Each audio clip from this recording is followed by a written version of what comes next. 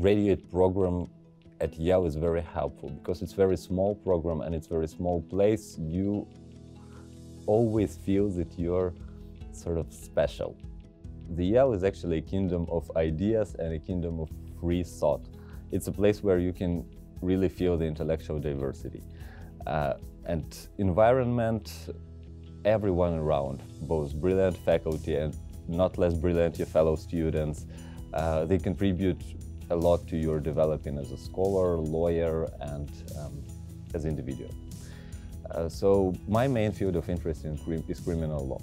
And one of the best things that I found about Yale, that when you reach out to faculty, even if they work in pretty different fields, even if they do other things, they always have a lot of ideas and they have a lot of advice for you to help you, to lead you through your struggles. The main thing that you need to have here is your own idea. And it doesn't even need to be a perfect idea. It can be very rough and very vague idea. Basically, through these day-to-day conversations with faculty, with your fellow students, you just get whatever you need to make it shine. If someone from Ukraine asked me about the Yale Law School and whether they should apply, I would say that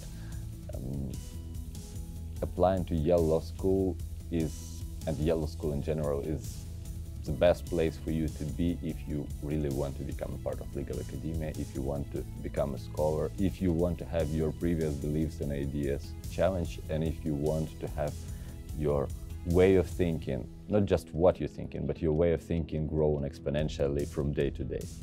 Don't let a huge cost of attendance stop you on this way, because Yale's financial aid policy is actually very supportive, and the policy is that every person that was admitted should be able to attend, regardless of the fact of their financial background.